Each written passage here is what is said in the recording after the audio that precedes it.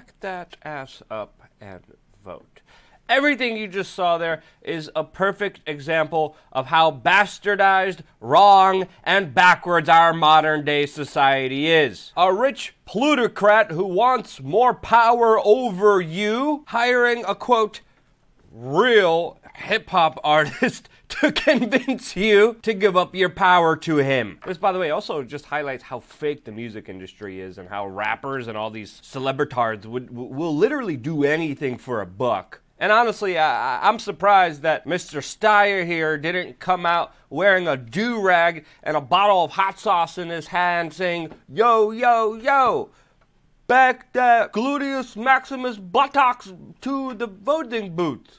Yo. Anyway, our society's lost and totally gone. Doesn't really matter. Welcome back, beautiful, amazing human beings, to the Weird Change News Show. And in this video, we will be talking about the migrant floodgates being open in Turkey, as that NATO country also faces a clash with Russia. This all on the heels of a potential truce in Afghanistan that might potentially see the U.S. troops finally coming home, while of course the world is still on edge, and we will tell you why, surrounding, of course, about all the latest information about the coronavirus. And before we get into all of that, sincerely thank you all of the amazing human beings who support us by buying some of our merchandise. We just got 2 completely new shirts in our store that will definitely raise some eyebrows and definitely start some interesting discussions out there with the general public. I really like this shirt. This shirt I'm gonna get a lot of flack from, but don't worry, we have a Donald Trump shirt coming soon as well. And hell, why not? We even have a coronavirus t-shirt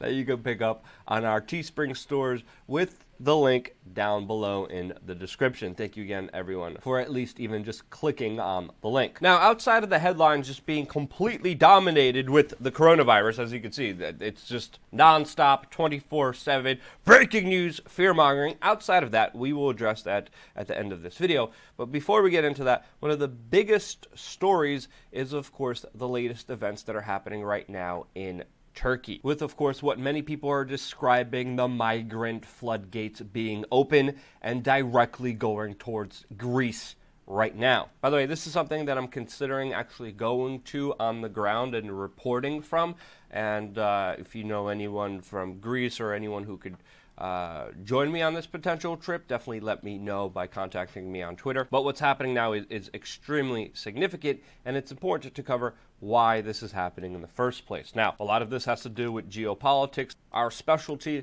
on this channel, with, of course, tensions growing strong between Turkey and, of course, Syria and Russia, who are at very strong odds against each other as tensions are mounting to a new high level, with Russia even going as far as to deploying their own warships next to Turkey, as just recently 33 Turkish soldiers were killed in an airstrike in the contested Syrian territory of Idlib, which Turkey occupied. This is a total of 54 Turkish soldiers dying this month. And again, in our previous report, we told you this will only escalate, and it's escalating right now. As it's not only Russia sending more military hardware down there, it's also Turkey that's building up its military forces, as there could be a potential for a full-scale offensive attack between Turkey and the Syrians, who are, of course, supported by Russia. Now, in response to this latest incident, the Russian defense minister said that the Turkish troops that were hit and killed by this latest airstrike should have never been inside of Syrian territory. Now, this is important because Turkey is still a NATO ally, even though relations between the United States and themselves haven't been the best lately. Turkey is still very headstrong in this situation and still has many goals of acquiring land in Syria and fighting the Kurds in that region. And as we've been telling you, Turkey wants the United States, wants NATO to intervene during this situation to face off against Russia, to face off against Syria, and to back their plans of attacking Syria. And the United States and NATO are like, no, we're not really interested in standing behind you because of our destroyed relations recently. The relationship has definitely been hindered lately, and because of that, Turkey did what they were promising to do for a very long time, and that is release the floodgates of migrants to Europe. This has been a major playing card of the Turks, with them always threatening to play this card, and now they're finally playing it. And again, Russia is threatening Turkey with very bad consequences if they do go forward with their large military operation inside of Syria,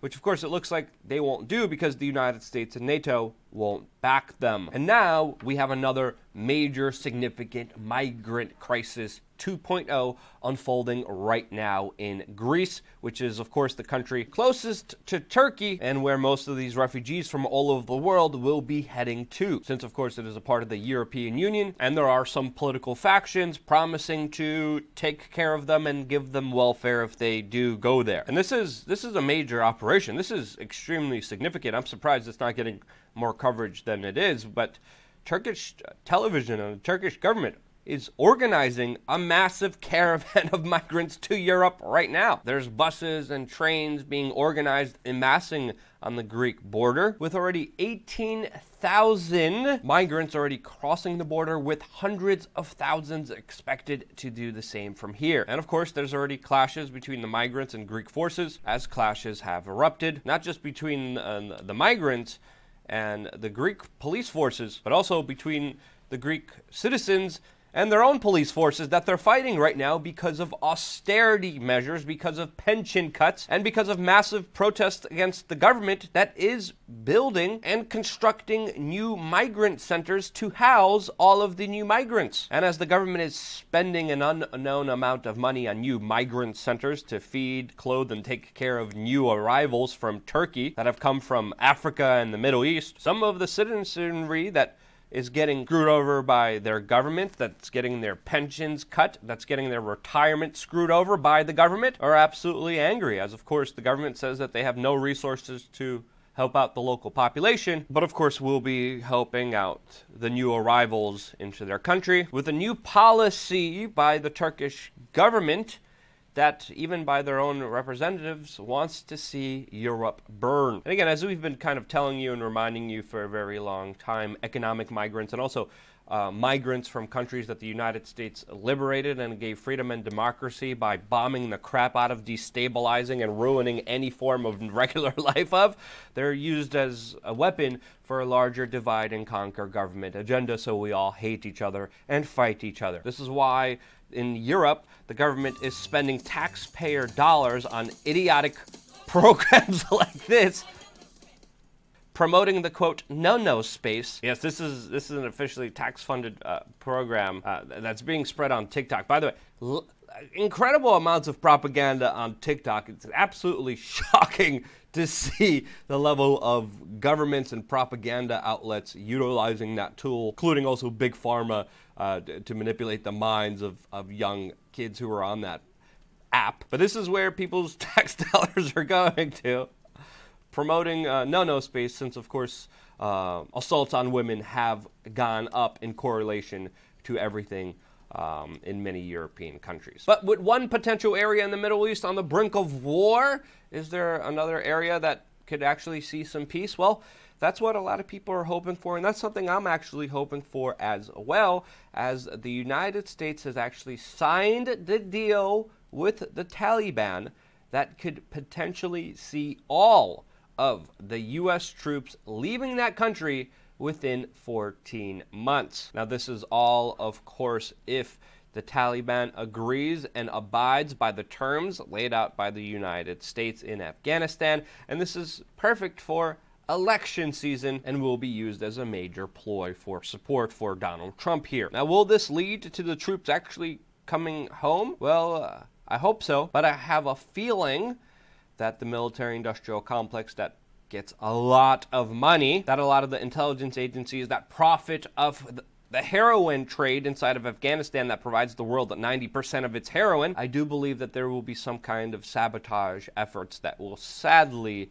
not see this deal go through. And if it does, I will be very surprised, because overall this is a good thing. There's absolutely no reason we should be in Afghanistan. It's the most idiotic, stupidest thing that could ever happened to American foreign policy. Great for the deep state, great for really secretive, dark government agencies that profit off the drug trade and the human slave child trade that's happening in that country, but absolutely horrible for everyone else in the world. So again, if this goes through, this would be an amazing thing that would be accomplished, in my opinion, because 18 years of perpetual war with absolutely nothing gained from it is something that's absolutely backwards and idiotic, and it debts our country, only enslaving us to the financial system that we're under already. Now, of course, let's discuss, what everyone else is discussing everywhere, with every headline, with every media organization dominating this topic, and that, of course, is the coronavirus, as, of course, it's spreading and continuing to have more of an economic impact. There are new cases in California, Oregon, Washington, and, of course, this will spread from here. Most people will be fine from it, but again, it's not what we should be worried about. The virus is not what we should be worried about. The human reaction is something that is worth looking into, since, of course, economically, there are already severe effects, with a lot of powerful people selling off their stocks, with a lot of people who have their retirement in there just being utterly screwed over, highlighting just one element of our criminal financial system that exists now. And again, when it comes to this specific new virus, there's two prevailing kind of thoughts. One, we're all going to die. It's going to be horrible. Buy your emergency food supplies right now. Right. And another, people being like, nothing's going to happen. It's going to be totally cool. It's going to be fine. And again, in my personal research and understanding of this will, of course, be somewhere in the middle, but it all depends on how information is spread. See, right now, Google, the Ministry of Truth, is promoting the mainstream media and providing a chokehold of information only for special interests to regurgitate and divulge whatever weaponized propaganda they have for you to profit off of you. Independent media that gives you the rational kind of point of view, that tells you both sides of the stories, that tells you not to panic, that tells you to be smart and prepared with all of this, that you are only responsible for yourself and that a government will not likely be your best asset to entrust everything in. Yeah, you're not really getting that kind of conversation and dialogue, but you are getting Bill Gates calling this virus once-in-a-century pathogen that will be, quote, more severe than the 1957 influenza. And then, of course, we have Donald Trump on the complete other side of this saying this is just a new Democratic hoax to make him look bad. And again, I don't trust both of these individuals, since, again, this is a new scenario, new situation, still unfolding with many variables that, sadly, a lot of people are trying to profit off of. There's a number of put options, especially in the stock market, and it's absolutely incredible about the individuals who are making money hand over fist that, of course, you don't hear about in this. And again, the bigger truth that needs to be reiterated and told to everyone is that essentially, when it comes to any emergency response, 9/11, Katrina, governments are horrible at it and usually cause more havoc and pain than would have happened if it wasn't for them. The Chinese government lied and censored a lot of important information about this virus, and they let it get out of hand with, of course, prioritizing the arrest of doctors and journalists instead of actually having proper medical equipment, which they lack, and they just make bootleg medical equipment that doesn't work. But again, whatever happens here, it's very unpredictable. As even Donald Trump, who just called it a Democratic hoax, is even considering a travel ban from Italy very soon because of the spread of this virus. Again, most people will be fine, unless, of course, you are immune compromised or older. This is going to be like a new flu that's going to affect a lot of different people. You might have it. You might not even know you have it. This is a completely new situation, and I can't stress this enough. What matters most is people not panicking, being prepared for everything, of course. Even if it wasn't for the coronavirus, I still have my own set of survivable, storable food. I still have an adequate water supply. I still have rice and beans. I'm still prepared even before this coronavirus, and you should be too, because life is unpredictable. It could change in a matter of seconds, and the only thing that you really have that will be always dependable is you, yourself, and your family. No one else. The media? The government? You think they're going to actually care? Come on now.